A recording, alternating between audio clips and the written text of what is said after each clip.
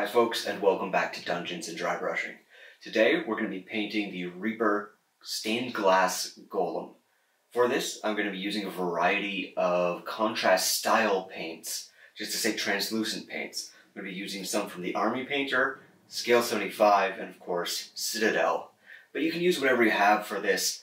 Any of the contrast type paints, especially thinned down, should work really well. Because we don't do loyalty to companies here, remember that. Not at this channel. They don't care about you. They're not your partner. They're never going to want to meet your parents.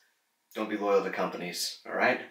Moving on though, this is a fun, translucent model that should be really easy to paint up and a fun creature to add to your collection. This could very easily be something that, springs to life on your players from a stained glass window in a church or a mausoleum. Or it could just be a guardian in, say, a glassblower's shop in the merchant quarter. There's lots of things to do with it. Let's get started painting. To start with, I'm going to attach the model to my painting handle sideways. I'm not sure if it will help or not, but the idea is for the speed paints to pool evenly on the flat panels rather than running down. I'm starting with the zucchini skin color from Scale 75 Instant Colors.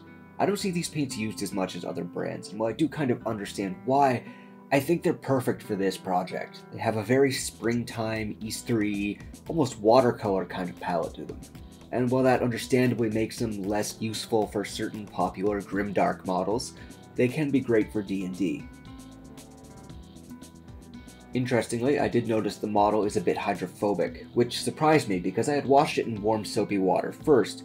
Usually hydrophobia is the result of release agents still being on the model, and a quick wash gets rid of them.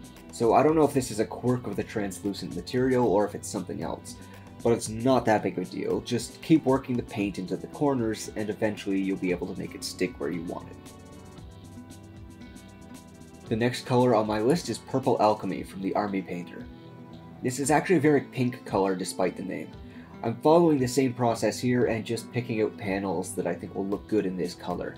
If you look at real stained glass windows, it's all very bright and cheery, with highly contrasting colors, oftentimes colors that clash pretty badly with each other even.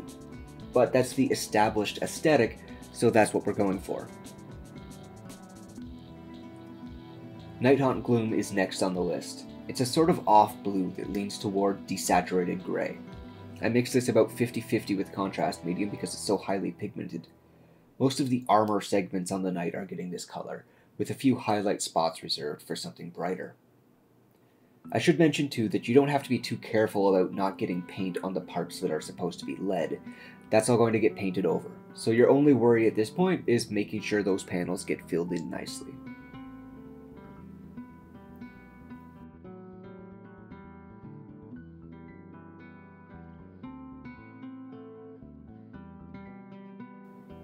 I do the same thing with Imperial Fist as our last color. Again, it's very highly pigmented, so I mix it down about 50-50 with contrast medium, and then apply it to every panel that doesn't have paint on it yet.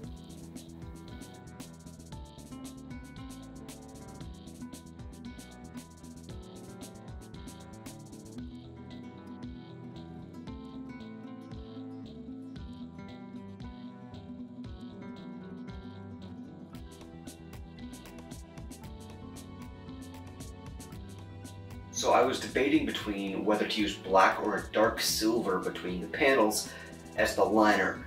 Ultimately, after looking at some pictures of real stained glass and deciding that it would help the colors pop more if there was higher contrast, that is to say a darker color next to them, I decided to go with black.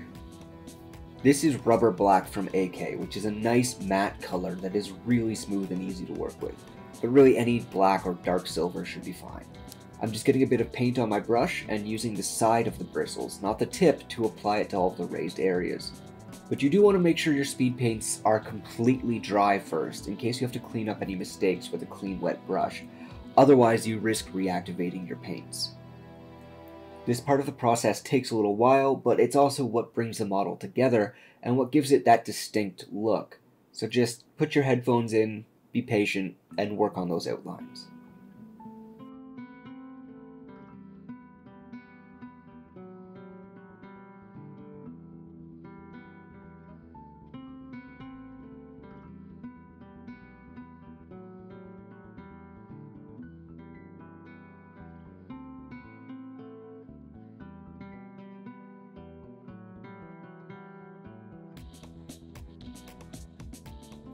When all of the outlines are done and dry, I just apply a simple coat of medium gray to the base.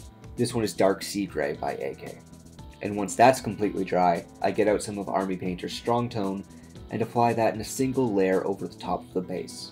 That gives us our finished model.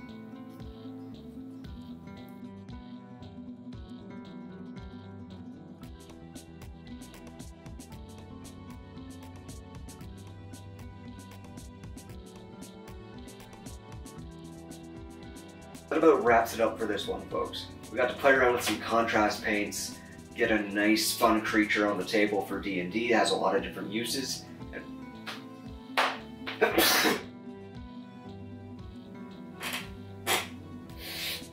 Cut. Now if you're thinking this seems like an easy one, a short video, kind of a walk in the park, well you're right, this was an easy one. But that's because I've got a bigger video coming up next week, and I wanted that extra time in the recording schedule to do a few more things that I wouldn't normally be able to do. So, wish me luck, fingers crossed for a bigger video next week. Thank you for watching, please like and subscribe, there's always more content on the way, and I'll see you on the next one.